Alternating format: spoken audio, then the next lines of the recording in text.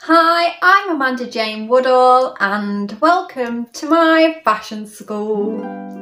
So, post-war Britain is often seen as the most optimistic time to be a teenager in Britain. So why did this lead to the fights between the mods and rockers? Let's take a look at who we're dealing with. In 1960, conscription ended, which meant that young men didn't have to submit to the authority of the military. Many working class children were excited to leave school at the age of 15 because they felt like they had been failed by the education system, as they had to deal with inexperienced young teaching staff and very large class sizes. However, low-paid work was readily available to school leavers, and it had been invested into apprenticeship schemes, which meant that the young men and women could actually earn more than the previous generation. For the first time, teenagers actually had their own disposable income, and this was very frightening for their parents and the authorities because for the first time they had lost control of a generation. The old standards for young people had been to just copy your parents, but this new generation used their spending power to satisfy a compulsive desire to stand out from the crowd. Image, identity and belonging became very important to people, and so there came the birth of subcultures, especially focused in the southern area of the country. The Teddy Boys had been the first subculture to emerge in Britain, and they liked to dress differently, they went to clubs in groups, and they were known for carrying offensive weapons like razors. An evolution of this group came alive in the 60s, and they were named the Rockers. And this name is often thought to be related to their love of rock and roll, but actually the most important thing in the rocker lifestyle was British motorcycles. And Rockers was actually a mechanical name coming from the rocker box that worked the valves of the motorcycle engine. And this culture was very beneficial to the motorcycle industry in Britain, who was actually threatened at that time by the introduction of a small, affordable family car. They favoured aerial and Triumph bikes, and they would make their own moderations to them to make them appear louder and faster. This masculine group, sometimes accompanied by like-minded girlfriends, lived to reach 100 miles per hour on the open road. They loved the idea of speed and living dangerously. And actually, the police detested this group of young people because they were very reckless and they had a lack of respect for authority. But actually, there was not a lot they could do because there wasn't speed limits enforced outside urban areas in those days, so there was very little consequences for the rockers. They were seen as the outcasts of Britain and would band together in roadside cafes and alongside bridges. And you could easily identify a rocker not just by their motorcycle but also by their uniform. They were very inspired by 50s movie star Marlon Brando and also the practical elements of motorcycle riding. Of course, the most desirable part of this uniform was the Lancer leather jacket, and everybody wanted to get one from Lewis Leathers, who introduced the Bronx jacket, which was a recreation of a flying jacket. These jackets were very carefully designed with the rockers in mind because they featured things like plastic buckles, which meant that riders wouldn't scratch their gas tanks, and they were a close fit so that the jackets wouldn't balloon whilst they were riding. They wore protective trousers like jeans with big turn-ups, they wore leather gloves, and they wore white silk scarves around their mouths. They wore heavyweight, long line hobnail boots for endurance, and they also wore perfectly white socks turned over the top of their boots, and it is rumoured that you would be sent home from meetups if this strip of fabric was not clean. You'd be told to go home and get a wash.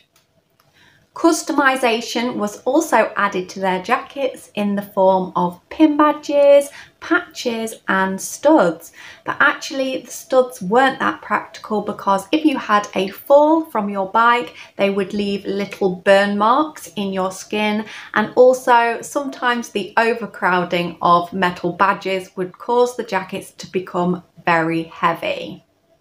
And rockers from different areas of the country, they would make themselves stand out as a group by embellishing their jackets with their own unique symbol, such as the Nottingham Aces, who had an ace on the back of their jacket, but they soon realised that this probably wasn't a good idea because it made them instantly recognisable to the police. Polite society viewed the rockers as intimidating, mean and nasty, and the two groups would just completely avoid each other. The rockers embraced the nostalgia of the 50s and they wanted to preserve these traditions, but there was actually an opposing culture that was forming that embraced modernism and wanted a new version of the working class identity. So the modernists, or mods, they wanted to appear elegant, polished and upwardly mobile. They were sick of the association with the working class and dirty jobs and factory work, and so they used their spending power to appear more sophisticated. The subculture prided itself on cleanliness, and it took the idea of wearing a Sunday best but to the everyday, and this was a brand new concept for men who had never had the freedom to make decisions about their style before. Shopping had become a huge part of their culture and they were very particular about the details, fabrics, cuts and colours that they chose for their outfits. They favoured the continental style, which was known for being very crisp and clean. The mods are associated with the scooter boys and they all wanted to purchase Italian scooters, with brands like Vespa and Lambretta being the most desirable. And unlike the rockers, the mods, they chose style over speed, and they didn't always have very much mechanical knowledge of their scooters. So they would adorn it with flashy things like copious amounts of lights, wheel trims and mirrors, and this was in hope that it would attract a girlfriend. They were the ultimate peacocks, posers, and they lived for the dance halls, music and dating. A new sound of rhythm and blues accompanied the rise of mod subculture, and they would play American music in disused ballrooms holding unlicensed events for mod teenagers. By 1963, this musical genre had reached the mainstream and they could watch their favourites like Georgie Fame on the TV series Ready, Steady, Go.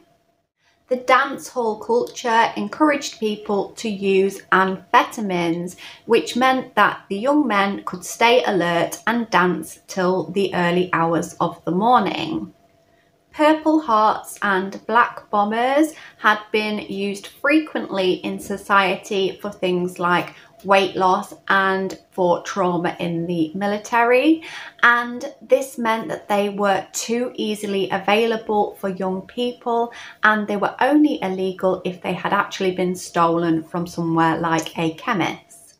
The mod girls would dance together in groups, and they were seen as the less wild counterparts to the mod men, who were part of the underground culture of places like London, where violence was just a normal part of everyday life. The mods wore tailored suits that were a complete change from the generation of suits that came before them. Theirs were inspired by the French, the Italians, and European cinema and magazines. You see, the old suits had been very grey, they were stale, and they looked like giant sacks. But these new suits were very clean, crisp, and sharp. They had small lapels and small pockets and were worn with a very thin tie.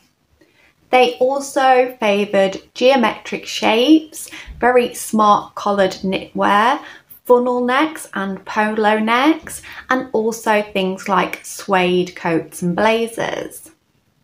They wore their hair very neatly, sometimes in a side parting, and they also favoured hats like pork pie, trilby, and fedoras.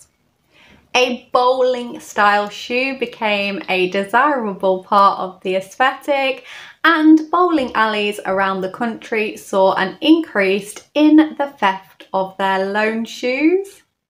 And they also very famously brought to prominence the Parker jacket, which was an oversized khaki jacket with a hood that would cover their elegant clothing and protect it from our lovely British weather. So, both mods and rockers were a very visible reaction to the freedoms of the time. However, in the early 60s, the mods were kind of talked about favourably by the media, whereas the rockers were seen as the rebels and the anti-establishments. The obvious differences between the subcultures left to teasing and mockery between the two sides. However, this rivalry would be absolutely escalated beyond proportion by the media during the summer season of 1964. So it's a British tradition for working class families in cities like London to visit the seaside and get some escapism from the city. So they'll be entertained in places like the amusements, and they would have affordable meals in the cafes and restaurants, and it was just something that most families would do. Following on from these traditions, teenagers in large groups would meet up on bank holidays at resorts like Clacton and Brighton and Hastings, which meant that on the 29th of March 1964, unusually the mods and the rockers all ended up congregated at Clacton, and this would cause outrage in the headlines of the following day. And listening to different accounts of what actually happened this day, there is a variety of stories that kind of also vary in their severity. But what we do know is that it was the coldest season in Clacton since 1884.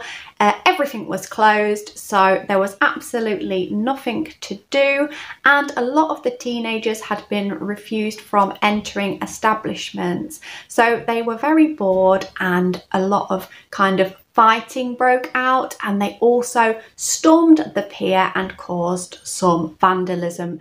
It was uncharacteristic to have this kind of a clash going on in a small seaside resort, and so the police were called and they made some arrests.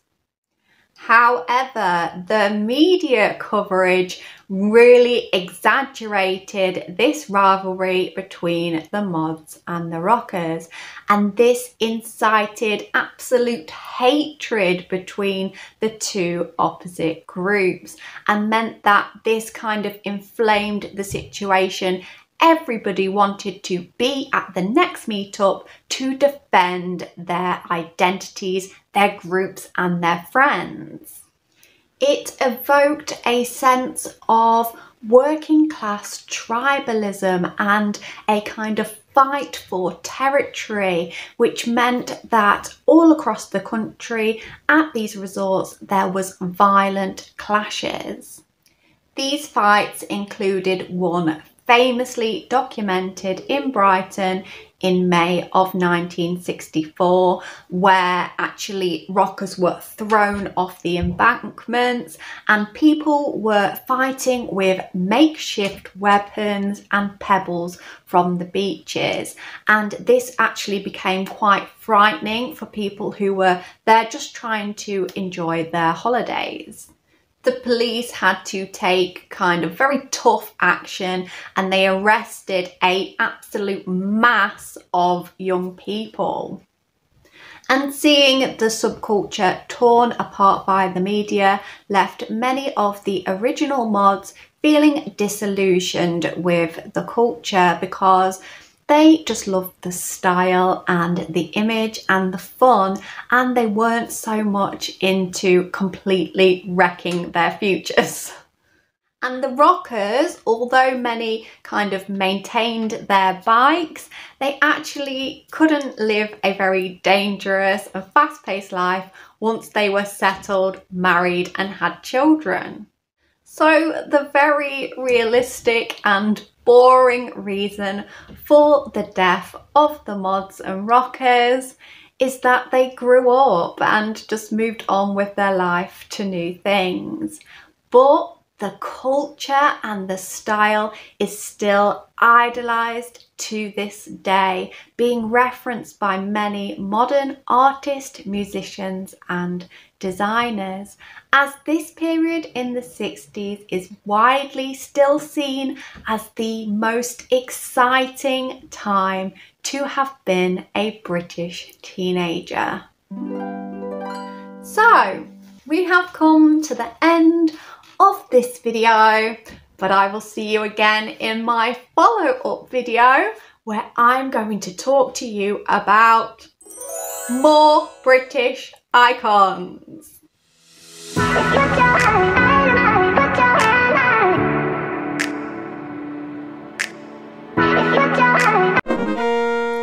The mod girls would dance together. Oh no, sorry.